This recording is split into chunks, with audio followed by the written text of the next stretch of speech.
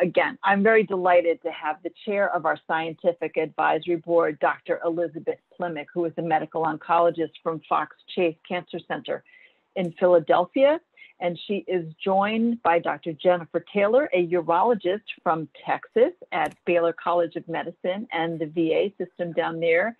And at the bottom of your screen, at least on the bottom of my screen, is Dr. Jeannie Hoffman-Sensis, who is right here locally to me in Baltimore from Johns Hopkins, and she is a medical oncologist.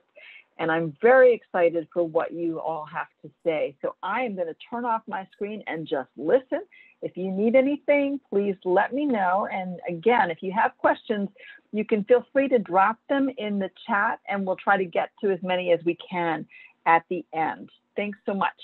Sure. Thanks, Stephanie. Hope everyone can hear me okay.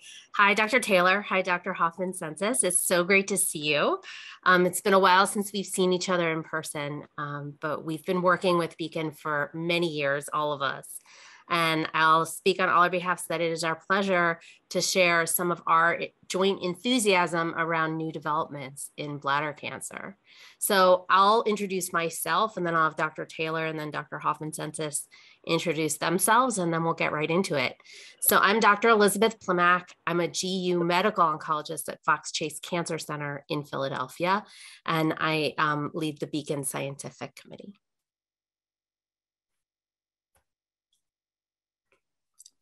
Thank you, Dr. Plimick. I'm Jennifer Taylor. I'm a urologic oncologist at the Houston VA at Baylor College of Medicine as well, and I'm really happy to be joining you today. And thank you. I'm Jeannie Hoffman-Sensis. Like Dr. Plimick, I'm a medical oncologist at Johns Hopkins, and I specialize in urothelial cancer, locally advanced metastatic, as well as upper tract urothelial cancer. Great. So we have a really amazing set of experts here to talk to you. So what we're going to do is kind of walk through the bladder cancer continuum from diagnosis through early phases of the disease, the different treatments, and then to metastatic disease. And there have been developments in every aspect. So I'll try to keep us all on time so we can get through everything. But we will start with diagnosis and surveillance. And I know there have been some developments in that area. And Dr. Taylor, this is your area of expertise. You meet patients often when they're first diagnosed. What are we excited about in this space? Yes, there are a lot of things that are available to us as tools. Of course, everyone knows that cystoscopy and cytology are the mainstays of our detection for bladder tumors, but we have newer urinary tests, newer technologies that allow us to see tumors better. Many of you know about blue light, and there's also narrowband imaging, which is another enhanced endoscopy tool that can be used in the clinic and in the operating room, and those help us find more tumors at the time of treatment, and that leads to fewer tumors coming back. So it lowers the recurrence rate, and that's really the difference that they can make. And they may also help us lower the risk of progression, so a non-invasive tumor becoming invasive. There's a lot of things being done in the research arena to innovate with the urinary tools, looking at genetic urinary tests, looking at genetic markers that may be detectable in the urine, looking at genetic markers that may be detectable in the blood. Some other researchers are looking at really cool ways to better see tumors using specialized cameras that can go in the bladder and perform ultrasound at the same time. So you can see the depth of the bladder going into the depth of the tumor going into the wall potentially. And even some technologies using artificial intelligence and computer machine learning to see if a computer might do a better job than my eye at seeing areas that are suspicious for cancer. So some of these things are becoming more standard of care, and some of these things are still not yet ready for prime time, but available in investigational settings. Dr. Taylor, as a urologist, what is the advantage that gives you in terms of what you can provide for the patients, being able to see the tumors better and understand the depth? Well, it can help you counsel how much treatment is needed, when treatment is needed immediately versus we can observe this for a few months because you have something else coming up in your life and you want to put this off because of holiday or something. That's one example. Another way is that we can potentially with urinary tests, as Dr. Schreck went into in his workshop group earlier, use a test instead of cystoscopy to try to postpone having to do that invasive procedure. Maybe if we've done a better job at clearing all the cancer, the treatment such as BCG or intravesical chemo may be able to have a better effectiveness at keeping new tumors from growing, because we made sure using that enhanced technology that we got rid of all the tumors, or as many of them as we could detect the first time around.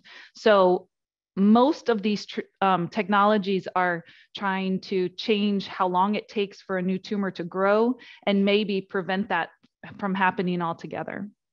That's great. I think those are real advances, and certainly it's been fun to see these develop. So the next topic we'll cover is upper tract urothelial cancer. So bladder cancer is cancer that happens in the bladder, but the exact same kind of cancer can happen anywhere in the urinary tract. And sometimes that happens up the ureters towards where the kidney is. And we are really lucky we have two experts in upper tract urothelial here on the call today. It's a real area of focus and interest for Dr. Hoffman-Sensitz. Will talk to us in a minute about systemic therapy for upper tract urothelial. But Dr. Taylor, you were telling us on the planning call about a new treatment that can go into the ureter for upper tract. Can you tell us about that? Absolutely. So superficial urothelial cancer that can occur in the lining of the upper tracts, including the renal pelvis and the ureters, can be very hard to treat. And 2 decades ago, the only treatment that we could do was remove the entire kidney and ureter, which can have a very significant impact on someone's kidney function, of course, and their overall quality of life potentially because of that. So when the cancer is less invasive, we want to try to do the same treatments in the bladder, but they're very hard to deliver because you can't ask a medication to stay in the kidney for an hour at a time. It's going to automatically, naturally flow downwards to the bladder as it's supposed to do. So there's an amazing newly FDA approved medication that uses mitomycin, which is an old and common used medication for treatment of cancer in the bladder. Mitomycin is put into a suspension, a special gel formula that can be suspended in the upper tract for up to 4 to 6 hours. It is only currently approved for tiny, low-grade tumors. It is not an option for high-grade tumors or very high-volume tumors or more invasive tumors in the upper tract. That's where we have to get back into multimodal treatment, as Dr. Hoffman-Sensitz will talk to us about.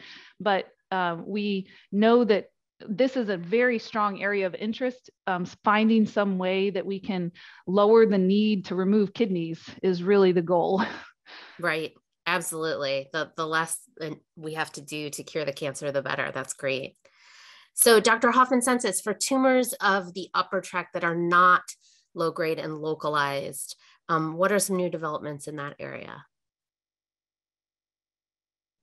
Yeah, thanks, Dr. Plimick, for the time to talk about this. So, as we know that upper tract urothelial cancer is a subset of all urothelial cancers, much more common in the bladder to occur. But it's the same tissue type, just a few, inches up. So we're talking about, as Dr. Taylor said, tumors in the ureter and in the renal pelvis. It's the inside lining of the kidney. Again, a tough place to get biopsy tissue, a tough place, in terms of local therapy.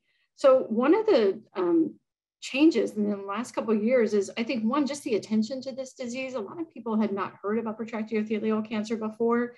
Our colleagues over in Europe have done this really amazing randomized study looking at post-operative chemotherapy. It's called the PALT trial. I think a lot of people know about this trial.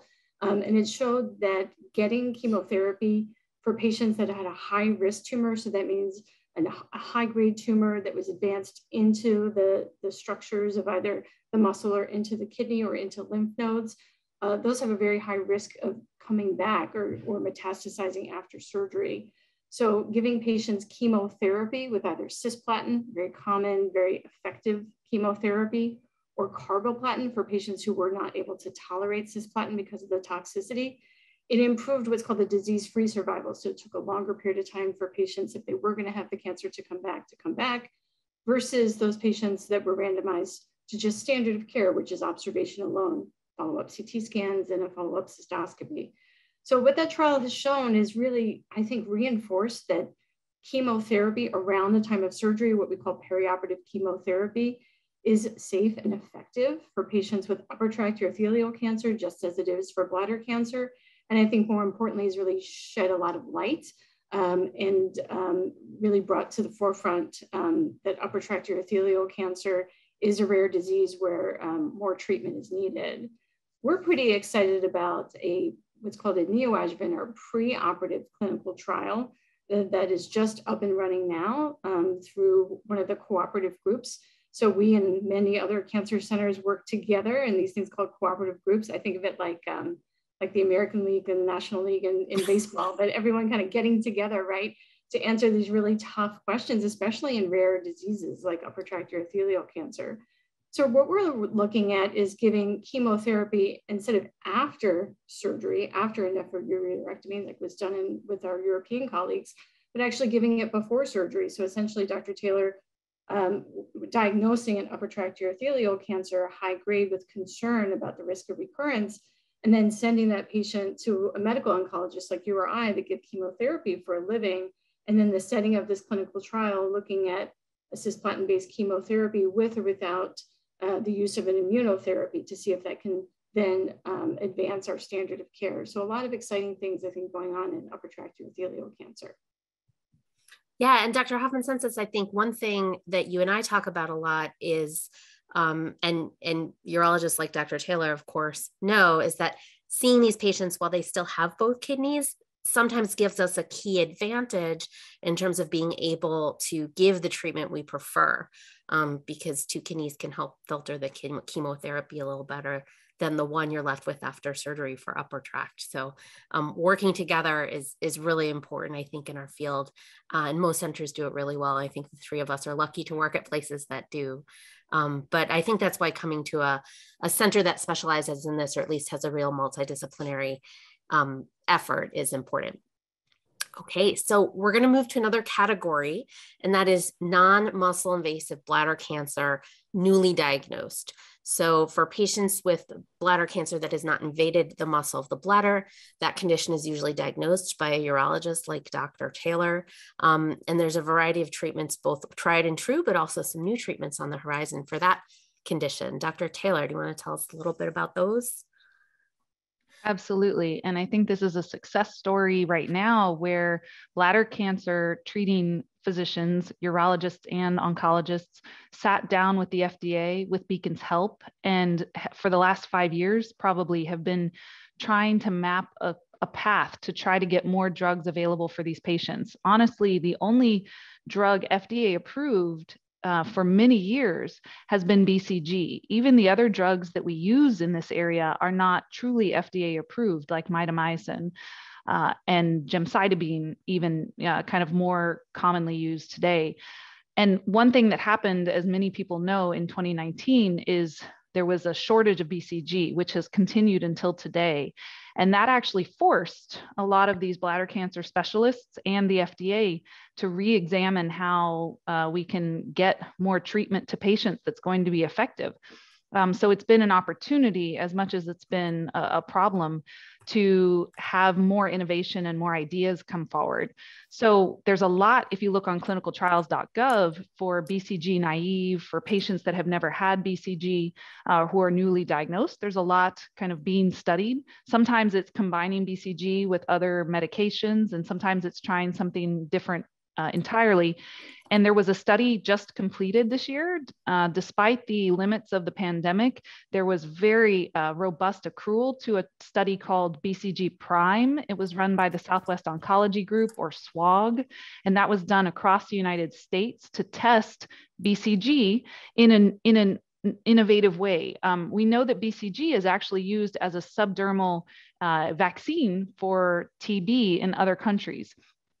And there's been a lot of science that supports the concept that that inoculation, that small vaccine that could be given first, might prime the immune system to make the BCG more effective. So they did this in a clinical trial, and they also tested another strain of BCG to try to see if that new strain of BCG could be as effective as the standard one, and bring that one available to patients in the United States. So a little silver lining in some ways to the shortage was creating this kind of rapid accrual in this study and helping move that forward. But the area of newly diagnosed BCG has not changed. I'm sorry, newly diagnosed non-muscle invasive bladder cancer has not changed that much in many years because BCG has been very effective for many patients. Yeah, absolutely. And it's, you know, we get very excited about new things as we should, but it's really important to measure them against what we already have and make sure that we're making an improvement if we're going to change care. So that's a really good point, Dr. Taylor. And I think it's great to see the creativity that's unfortunately had to evolve around the BCG shortage, but just making sure we can get these treatments to patients.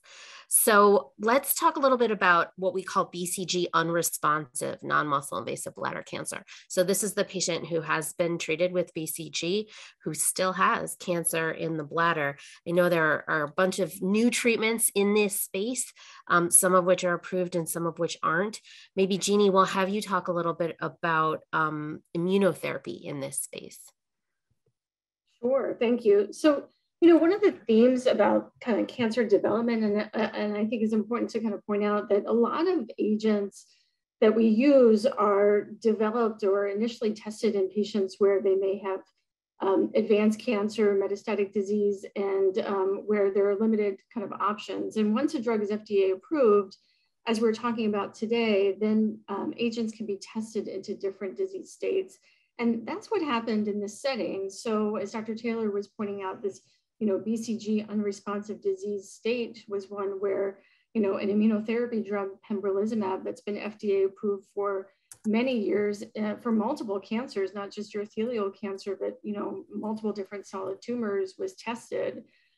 So this was a clinical trial that was performed looking at what's called the complete response rate. So a urologist going back into the bladder at a certain time point at 3 months to determine whether or not that tumor was still present, a non-muscle invasive tumor. And what was recapitulated was that, like we've experienced using the drug in the metastatic setting, that the drug was relatively safe and well tolerated. It had pretty similar side effects as we see for patients with advanced disease, but was an effective option. So I think it definitely, you know, opens our toolkit for agents that can be used for patients that have non-muscle invasive bladder cancer in this certain, what we call a disease state. Right. It's great to have another tool.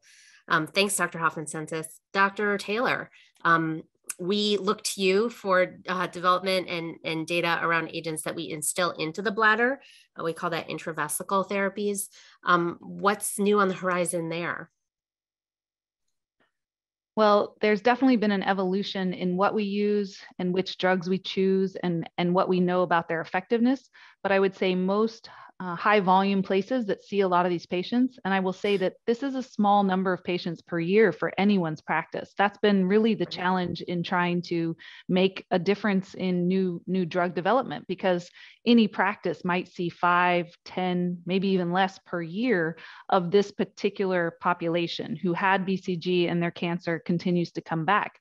So through efforts combining patients, combining clinical trials across more centers, we've actually been able to get more data. But several centers have studied what's called a doublet therapy using gemcitabine and docetaxel. Those are 2 chemo drugs that can be used IV.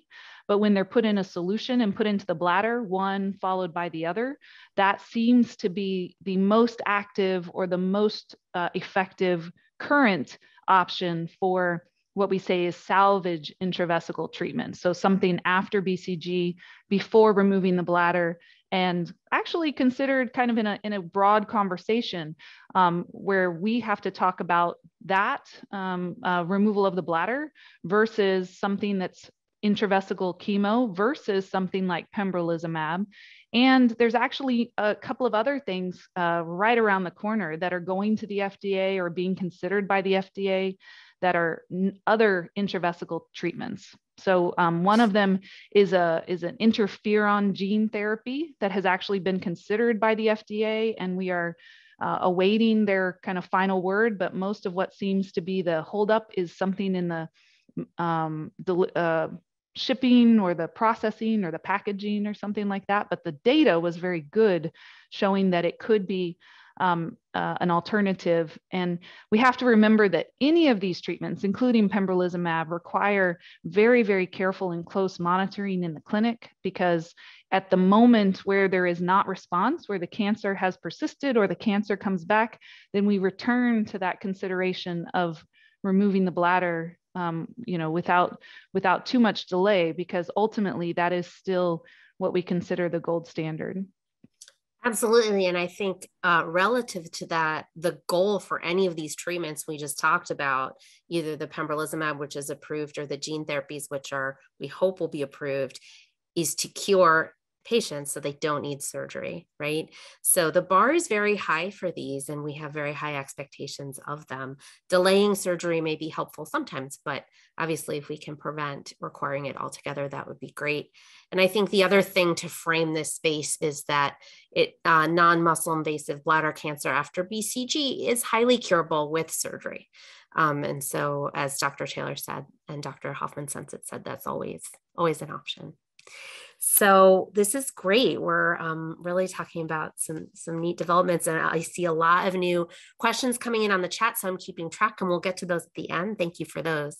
So let's move to yet another space, and this is muscle invasive bladder cancer. And as the three of us on the call know, once the bladder tumors inside the bladder start to invade into the muscle, we see the cells in the muscle fibers of the bladder. That signals a change to all of us that we need to approach this disease a little differently. We know that bladder cancer that invades into the muscle is on the move. It wants to spread, and we have to take a couple of extra steps to make sure it doesn't. At this juncture, working just with putting drugs within the bladder is not enough, and it requires additional treatment, typically with chemotherapy and surgery. So this is where our disciplines always interact very closely, urology and medical oncology. And we'll turn to Dr. Hoffman-Sensitz first to talk to us a little bit about where we are in understanding chemotherapy or other therapies that we give before the bladder is recommended for removal. Sure. So this is becoming a bigger space. Our current standard of care, as you well know, is to give cisplatin-based chemotherapy to patients with muscle-invasive bladder cancer.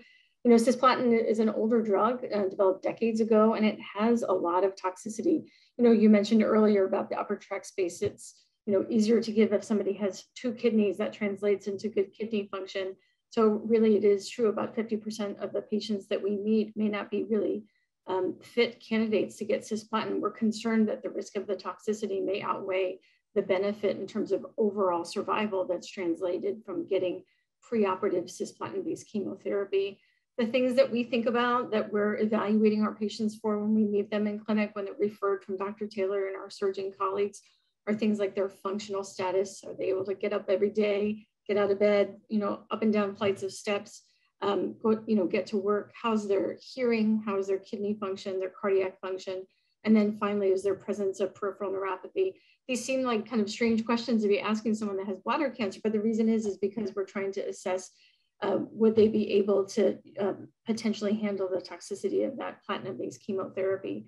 The hope would be that as we develop new treatments, we wouldn't have to be asking those questions so much, and we can think about other treatments. So there's a new paper that just came out. One of the things that I think is not necessarily novel, but always a question that people may ask when they, maybe if they go to different cancer centers to get second opinions, is how many cycles of chemotherapy is the right number of cycles? You know, I think that's still a question that maybe has some regional answers to it, but at least there was a interesting study that was just recently published called the VESPER trial, just getting a sense of the number of cycles that may be appropriate for patients getting neoadjuvant chemotherapy. So that's definitely interesting. We know that in terms of chemotherapy, is this a place that, Dr. Plemick, you wanted me to talk about the other studies or kind of leave it at that? No, I think that'd be a great segue into the other studies. So obviously chemotherapy, as you said, is still right now our mainstay, but as we develop other drugs that we'll hear about a little bit later when we talk about metastatic, we're always looking to improve that. So yes, I think Dr. Hoffman-Sensitz can talk about the systemic therapy, and then Dr. Taylor will turn to you to talk about the intravesical device-based treatment. Yeah, absolutely. So, again, so we know that, checkpoint inhibitors or single agent immunotherapy drugs are really super interesting and don't have the same toxicity as some of our chemotherapies as cisplatin-based chemotherapy. So particularly for those patients that may not be eligible, those are candidates for clinical trials in these cisplatin ineligible spaces in the preoperative setting. So there have been several clinical trials that have been done with pembrolizumab, atezolizumab, a combination therapy, nivolumab and ipilimumab, as well as durvalumab and tremelimab. Not yet FDA approved, but definitely very interesting. And what is very interesting actually is that what we call the pathologic complete response rate of getting that immunotherapy prior to surgery, it's pretty similar to what we can achieve with chemotherapy. So a lot of work in this space is ongoing, and I think a lot of excitement. Also, in terms of combination therapy, we're seeing a lot of clinical trials, and we're seeing big clinical trials. I think this is something that, as we have all evolved, in this, in taking care of patients with bladder cancer, that the clinical trials even that are being done compared to 10 or 15 years ago are so different. We're seeing these large randomized phase 3 trials, and what that means is that the design of those clinical trials, if they wind up being positive, will change standard of care. So this is pretty exciting, and there's a lot going on pretty quickly. So there is what's called a maturing clinical trial, which means it's complete. We don't have the data yet looking at chemotherapy plus a checkpoint inhibitor called durvalumab. There's chemotherapy in conjunction with pembrolizumab as well. There's chemotherapy in conjunction with nivolumab, so all in the cisplatin eligible setting.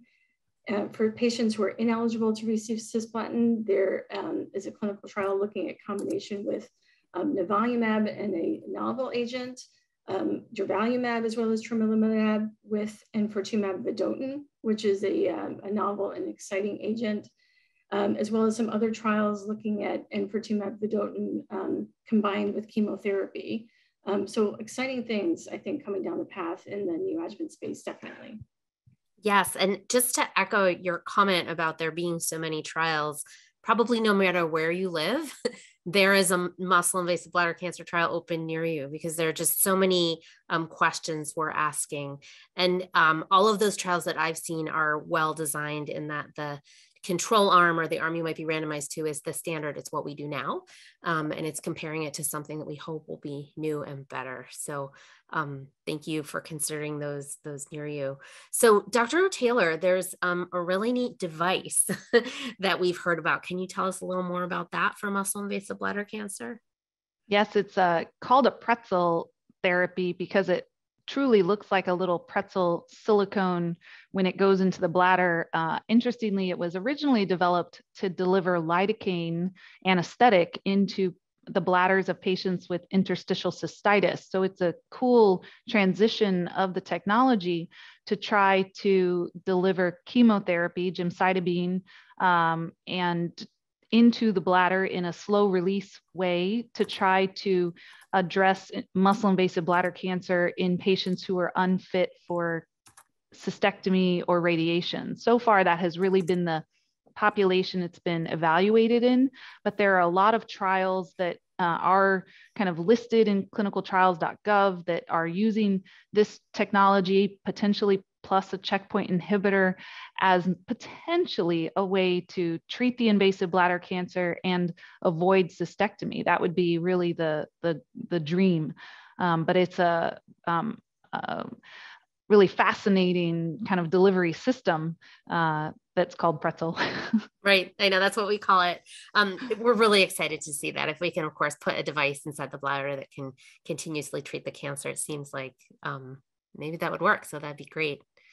Okay, we're going to move to the next space, and that is The patient who has had muscle invasive bladder cancer, they've received, for instance, their neoadjuvant chemotherapy and then surgical removal of the bladder.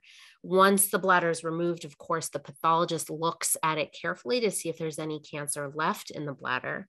And then at that point in time, what do we do? What are we doing with patients? What are we telling them now, Dr. Hoffman-Sensis?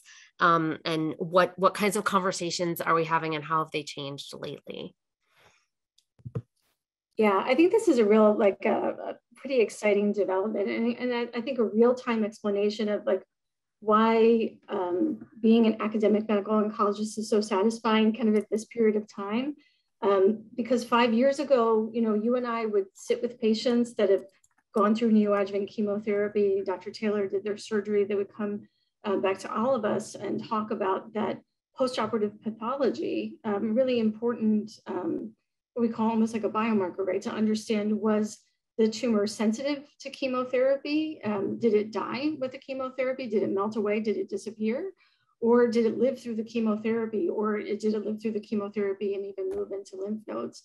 So that group of patients that had tumors that were sensitive to chemotherapy, meaning the tumor just melted away, versus those that had persistent tumor living through chemo, a very different population of patients. And up until recently, we did the same thing with that group of patients. We gave them all a prescription for a CAT scan, which is standard of care surveillance, and put them on a path to follow up, full knowing that the risk of recurrence was very different in the group of patients where the cancer persisted.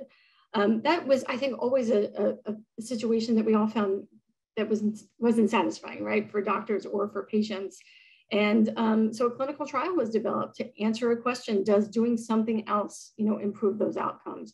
And in fact, it actually does. So this was a really exciting clinical trial published in the New England Journal of Medicine just recently, looking at that population of patients that had the highest risk of recurrence.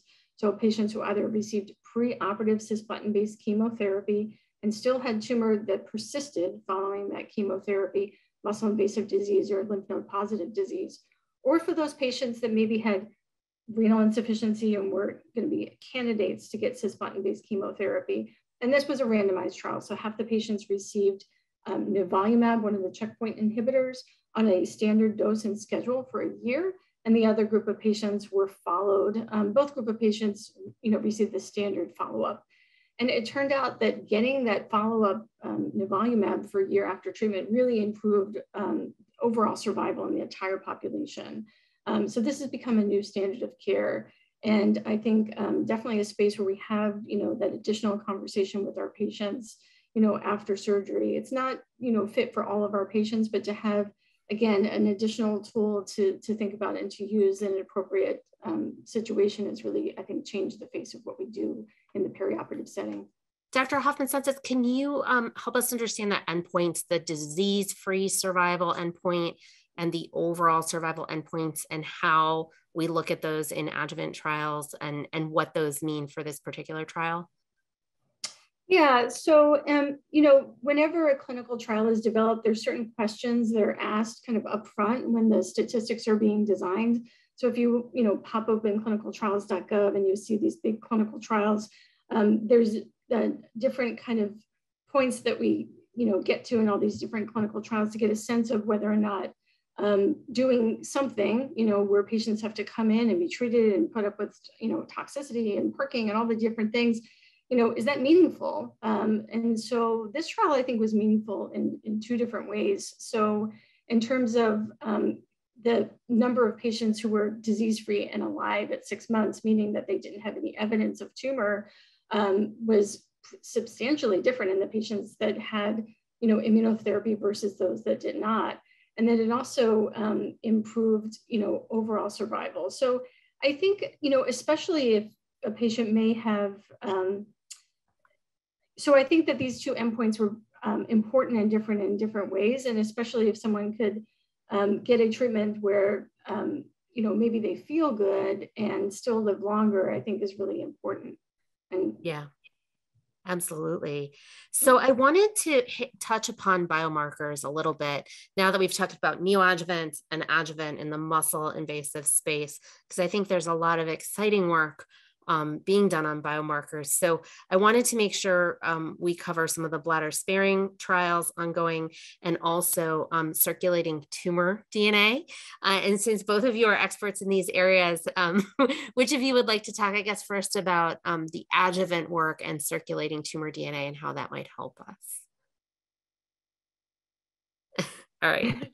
Scanning it to you, Dr. Yeah, Hoffman. no, I can talk a little bit about it. Yeah. So, I think there was a paper, and Dr. Plummick, you might be able to speak a little bit more to this, but there was an interesting paper done, I think it was from Denmark a couple of years ago, trying to get a sense of, can you predict whose tumors may recur before you actually see something on a CAT scan? Because by the time you do a CAT scan at 3, 6 months, 12 months, and you actually see something on a scan, is that the optimal time to really then be chasing disease that's come back? So this concept of a blood test, we don't have a PSA or, any other kind of marker to tell us whether or not a cancer has come back, but, is there a blood test that can be done to get a sense of which tumors may be more likely to come back, and should a certain group of patients get more treatment than the standard treatment, would that change outcomes? So what this Danish group did was look at what's called circulating tumor DNA. So actually being able to capture the tumor circulating within the bloodstream. And those patients who had preoperative chemotherapy, where the circulating tumor DNA disappeared after getting the chemotherapy, those patients were less likely to have the tumor come back. So an interesting story that came out of actually a negative clinical trial. This was looking at postoperative atezolizumab, again, one of the checkpoint inhibitors. That trial didn't meet its primary endpoint, looking at whether or not it improved outcomes after chemotherapy and surgery. But it was really interesting to find out that in those group of patients who had presence of circulating tumor DNA and who received atezolizumab versus those who did not, those patients actually did better. And I think that that's a great story, because that little tidbit, that piece of information that was observed on that clinical trial then led to a whole nother clinical trial being developed. Because what we like to do is really hone down and do our best to give more treatment to those patients who really are at the highest risk of the cancer coming back and maybe need it, versus reserving treatment for those patients where there's no expectation that the cancer would come back. The better we get at figuring that out, then I think the better we'll do for patients altogether. So well said. Absolutely. We really want to match the right treatment to the right patient. We want to make sure they need it and that they're going to benefit from it if we're going to give it. And we're getting there. We're not there yet, but we're getting there. Another space where we ask that question, we kind of ask that in every space, but where we've been asking that question, I'll speak to this briefly, is in the neoadjuvant space, where we know a proportion of patients who get chemo won't respond at all, and another proportion will have all of their bladder eliminated by the chemotherapy. So at those two ends of the spectrum, if we could know who those patients were, in theory, one group could skip the chemotherapy and go straight to surgery, and another group could skip the surgery and only complete the chemotherapy, and that in a perfect world, both those groups of patients would be cured, but with only the treatment they needed. So we're not there yet, but like Dr. Hoffman said, we're doing clinical trials to try to answer those questions. Right now, we're testing some biomarkers of response. So biomarkers that if a patient has certain DNA alterations in their tumor, we may be able to predict that chemotherapy will work so well for them that they won't need surgery. And so those are clinical trials ongoing. And we have one in collaboration with Dr. Hoffman Census. There's one through the larger cooperative group. There's another one through the Hoosier Oncology group led by Matt Galsky. So really active area of investigation, again, to do exactly what Dr. Hoffman Census said, only treating the patients we know need it and treating them with the treatment, the least amount of treatment we need to cure their disease. So it's a little talk on biomarkers. So now we're going to turn to metastatic disease, and Dr. Hoffman Census and I This is sort of our area of expertise. It's what we do, is see patients with metastatic disease and use various drugs to control the cancer that may have spread to other parts of their body. So in this area, there's been a lot of development, and I'll turn to Dr. Hoffman-Sensitz to talk to us a little bit about those studies and those new agents. Sure. Yeah, there's been a lot of development. So I think one thing that we've seen is just a more of a kind of a recapitulation of the use of chemotherapy in the frontline space. So there have been a lot of clinical trials looking at combinations using chemotherapy, cisplatin-based chemotherapy with gemcitabine and carboplatin, and then looking at the combination of then adding in immunotherapy. This has been a successful strategy in some other solid tumors, like in small cell lung cancer and non-small cell lung cancer. Not the same success, I would say, in bladder cancer. We may all have kind of our theories as to why that is. But I think what has been made very clear is that sequencing active therapies continue to be the gold standard in advanced urothelial cancer. So there was what's called a maintenance study that was done and published, actually done a couple of years ago and published last year again in the New England Journal of Medicine, which really showed that in patients who had upfront platinum-based chemotherapy, who were able to get through somewhere between 4 and 6 cycles of chemotherapy, and with that upfront chemotherapy, were able to achieve either stable disease, meaning the cancer stopped growing, or in fact, a remission where the tumor melted down or even disappeared on the scan, that we were able to maintain that remission and continue that on with immunotherapy called avelumab. That drug was tested specifically in that space. So even though there are 5 checkpoint inhibitors FDA approved for urothelial cancer, avelumab is the only one that was tested in that maintenance setting. And I think that really solidified, for now at least, the frontline therapy for patients who are eligible to receive either cisplatin-based chemotherapy or carboplatin-based chemotherapy. So that was an important, I think, development. The other thing that I think that solidified as well is that there are some patients where chemotherapy remains challenging for them, but are still potentially amenable to receive treatment. And we see these patients more and more, in our clinic. I don't know about you, I've seen a lot of patients in their 90s lately, and they're fit and eligible for some form of therapy. And so for select patients who can't get chemotherapy for other medical comorbidities, we can still use frontline immunotherapy alone. And for some patients, this can be a safe and effective treatment. So that is exciting, and I think an important development in the frontline space. Great. And what about after frontline? So for the patient that's had their chemotherapy and their immunotherapy, what sorts of agents do we have now in the clinic that are relatively new? Sure. So we have a targeted therapy called an FGFR3 inhibitor. So that oral agent can be a very effective therapy. That is a specific therapy for patients whose tumors have mutations or fusions in that pathway.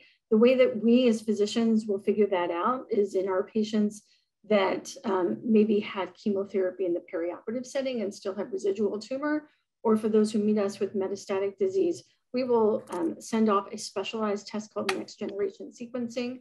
And what that test does, it gives us a wealth of information about the tumor itself. Not necessarily is this urothelial cancer or not, but what really makes this tumor tick? What are the changes, the mutations that are present that are different than normal tissues? So depending on whether or not it's a bladder or an upper tract tumor, there may be 20 or 30% of those patients that have this FGFR alteration, meaning that those patients may be candidates for that therapy at some point in time. So again, I kind of walk around with this mental toolbox of agents, standard of care agents, as well as clinical trials that a patient, may be a candidate for. And that next generation sequencing really helps us, again, as you said, match the right treatment to the right patient. So that is an exciting development that has happened over the last couple of years. And I think we're learning more about that agent. And then there's another group of drugs altogether that were developed and FDA approved since 2019 called antibody drug conjugates. So I think about, cisplatin and carboplatin chemotherapy, developed decades ago. I think of those drugs like they work, but it's kind of like the phone that was plugged into the wall that's a rotary phone, right? And enfortumab and sacituzumab are like this guy, right? Like a very fancy developed cell phone, and I'm a very visual person. So, I will describe these in clinic as, they're almost like Lego pieces that are put together. So it's a chemotherapy that's encapsulated, and that chemotherapy is then attached to an antibody. And that antibody is almost like a heat-seeking missile. So it directs that payload of chemotherapy to the tumor. And what happens then is that you get this very effective chemotherapy with not the same degree of toxicity that we see in platinum-based chemotherapy. And that has been a huge, exciting development. We know that some tumors, if they move or metastasize to certain organs like the liver, they can be really challenging to treat. And I think it has been a great development that our new agents, enfortumab, sacituzumab, and erdafitinib, they don't seem to care where the tumor is in the body. So we have all of these great selection of agents. I think now, because they've all been FDA approved at relatively the same time, we are challenged to try and decide in what sequence it's best to give them. And there may or may not be some importance to that sequence. I think that's part of what we're going to be able to figure out in the next couple of years with our clinical trials. Yeah, I think that's exactly right. I share your enthusiasm for having more options. And with sort of a wealth of options comes all of these questions about how to use them best. And so I'm excited that we're looking to different sets of data to sort of answer that. So thank you so much, Dr. Hoffman-Sensitz and Dr. Taylor, for going through sort of the new developments from the early detection onto metastatic disease. And we have so many questions in the chat that I think what we'll do is take the next 15 minutes to do that. So first I'll ask if the meeting organizers can spotlight all three of us so that you can see us all as we're speaking, not just me. Dr. Plimak, can we just also go back to trimodal therapy and bladder preservation? For sure. I was going to use a question to jump to that. Thank you so much, Dr. Taylor. I saw that come up in the chat. So one of the things that we didn't talk about, and this is again going back to the space where the disease might be muscle invasive, is the most common standard place for this, is using chemotherapy, surgery, and radiation all together in a coordinated fashion to try to cure the bladder while leaving it in place. And so, Dr. Taylor, there were a couple questions, one that maybe we can answer while we sort of flesh out this area, one about new things in the space, and the other about proton therapy and whether that is something that we're using in this space. Do you want to comment? I'll try to give it a go. The idea of trimodal therapy has been more popularly used in other areas of the world for a longer time than here, including Europe and Canada. And we are now kind of coming into vogue with that as an accepted treatment, not just for patients who can't have cystectomy, but for patients who are eligible for cystectomy. And we are so excited that in the last year, a clinical trial has been opened nationwide. There have been many clinical trials done in a few parts of the country for a number of years, but now there is a coordinated trial by SWOG looking at trimodal therapy with or without the addition of a checkpoint inhibitor. And that is going to help us understand, in patients who could have cystectomy, can we get similar durable control of the cancer, or cure, as some would say, with trimodal therapy, including that maximal TURBT and chemotherapy and radiation. Proton therapy is a version of radiation that is currently not used widely or regularly for bladder cancer. What they are doing more commonly right now is trying to compress the number of doses into fewer doses by called hypofractionating.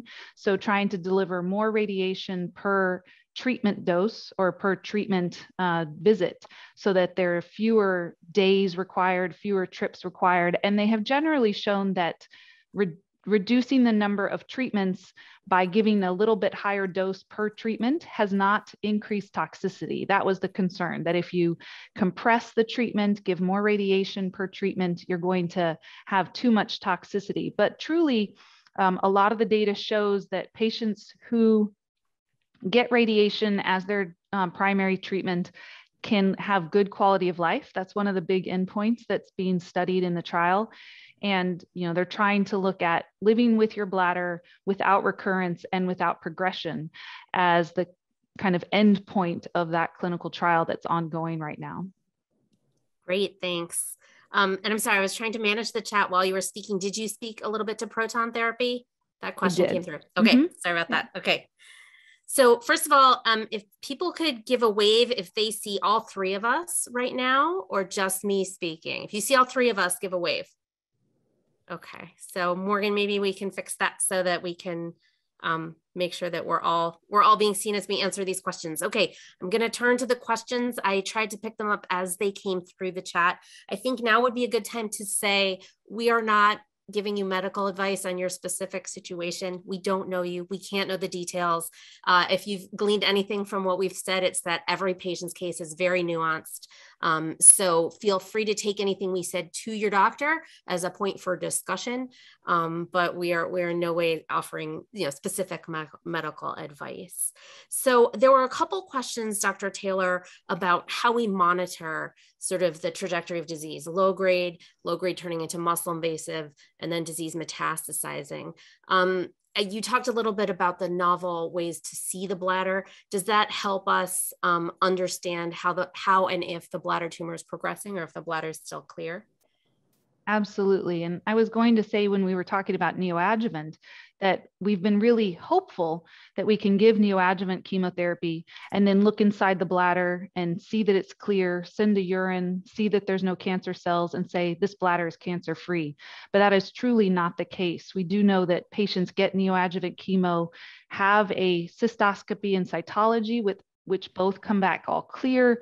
And then they go to cystectomy, and the number of patients that still have disease in the bladder, maybe on a microscopic level, maybe a seed, a small focus in the wall of the bladder that you didn't see on the scope, there's still too many patients that have disease that we didn't pick up in our standard ways. MRI of the bladder can be actually a newer tool because it's very sensitive and shows us a lot of detail about the anatomy. I would say that in non-muscle invasive, the cysto and the cytology are still our gold standards. We do use blue light in the flexible cysto setting in the clinic, and that's being studied and implemented more and more widely across the country and across the world. But those combinations, imaging that we look at through the scope, imaging that we look at with a CT scan or an MRI, and then some type of urine-based markers, some combination of those three are still our most useful and kind of accurate tools. Okay, that's great. There was a really interesting question around screening tests for bladder cancer and also prevention. So maybe Dr. Hoffman-Sensis, I'll have you talk about things we could do around prevention of bladder cancer. And Dr. Taylor, perhaps you could comment on where we are with screening.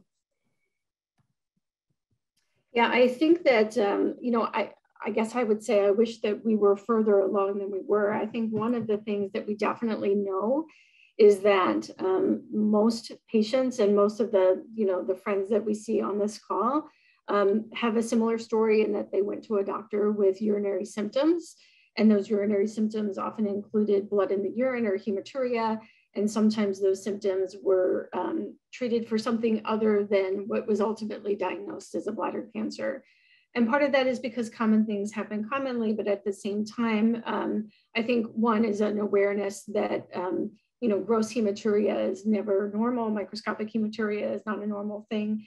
It needs to be worked up, and that if someone has recurrence of urinary symptoms, that they should be seen by somebody who looks at the urinary system for a living, and that's a urologist. So I think a lot of what we're doing is still trying to improve awareness kind of after the fact in terms of the correct workflows and algorithms for really where patients with hematuria need to be evaluated and how they're evaluated. I think if anybody, the group here at BCAN has done so much to raise awareness for bladder cancer. So thank you to Stephanie and to Diane and to everyone, for all the work that you've done.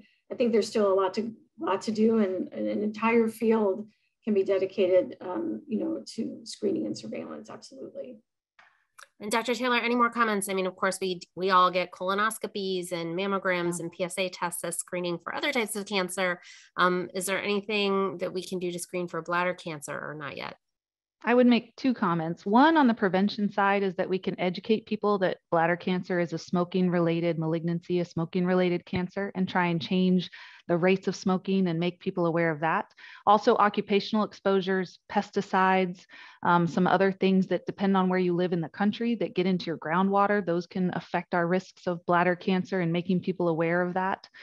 Certainly just recognizing that hematuria is a big signal that indicates a risk of bleeding. We need to continue educating our colleagues who see patients before urologists see them. And then in terms of screening, there is still a big difference in patients who are at risk for bladder cancer based on their history and their exposure risk and patients who are not. So in using something like even urinalysis, it doesn't make sense to do a urinalysis on everyone to look for bladder cancer, but a lot of people get a urinalysis and it shows blood.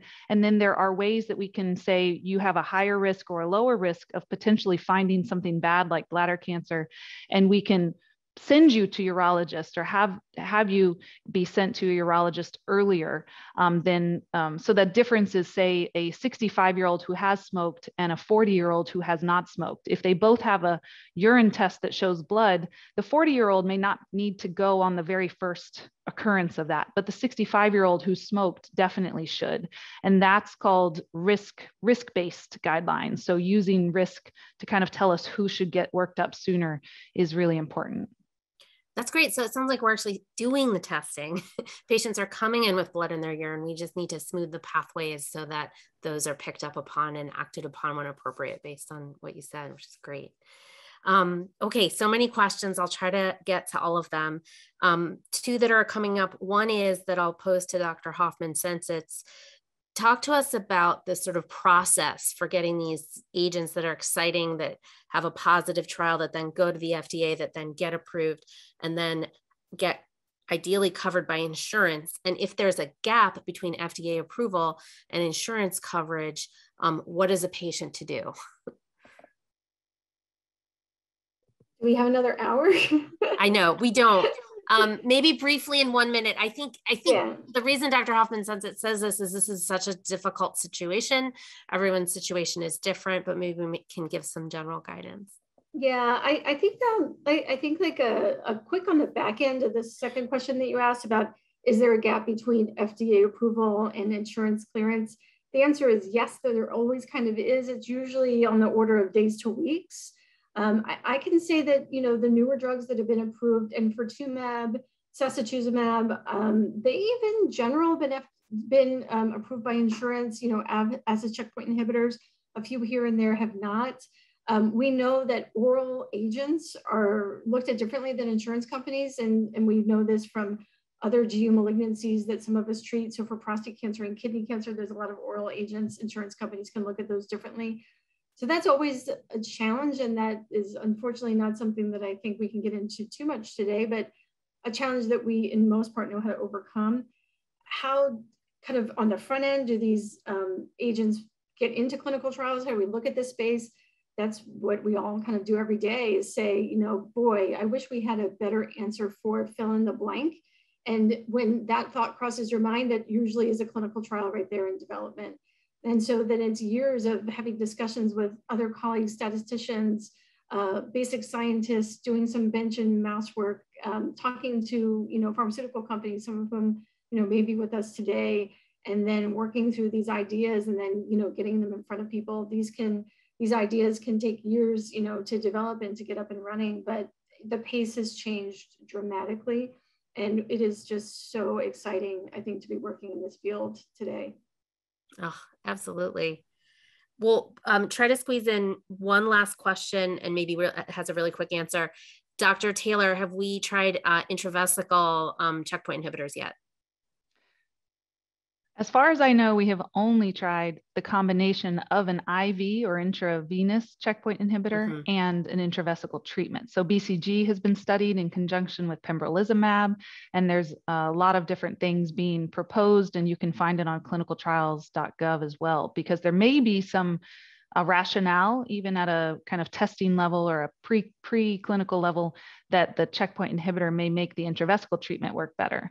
But so far, putting it into the bladder is not prime time, to my knowledge. Correct. Yep. That's my understanding as well. It's a very fragile substance, these antibodies, and the bladder is a little bit inhospitable for them. So people, I'm sure, are trying it, but nothing that we've seen yet. So we are right up on the hour. I cannot thank the two of you enough. Your expertise has been tremendous here. I really thank you for sharing it with our patient community. And I really want to thank each of the patients who took the time to log in and listen to us today. Thank you. A lot of you asked questions we didn't get to. I would say write it down on a piece of paper and take that to your next doctor's appointment. Your doctors are there to answer your questions, and they're all good ones. And they're all fair game to ask. So we hope that next year we can sort of roll out a whole new slew of developments. And we know the progress isn't fast enough, but it is happening. New things are coming, and we hope to get them, to the clinic to help patients and folks like you and your family members soon. Thank you.